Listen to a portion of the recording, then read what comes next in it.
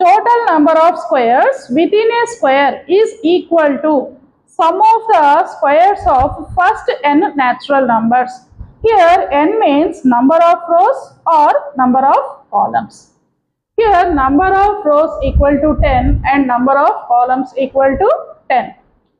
We can use 1 square plus 2 square up to 10 square. ఇక్కడ n అనేది 10 ఉంది కాబట్టి 10 వరకు మనం చేయాలి.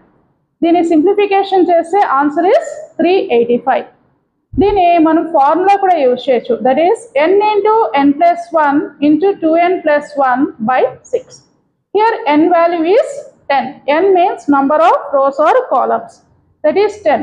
10 into n plus 1, that is 10 plus 1 into 2n plus 1. 2 into 10 plus 1 by 6.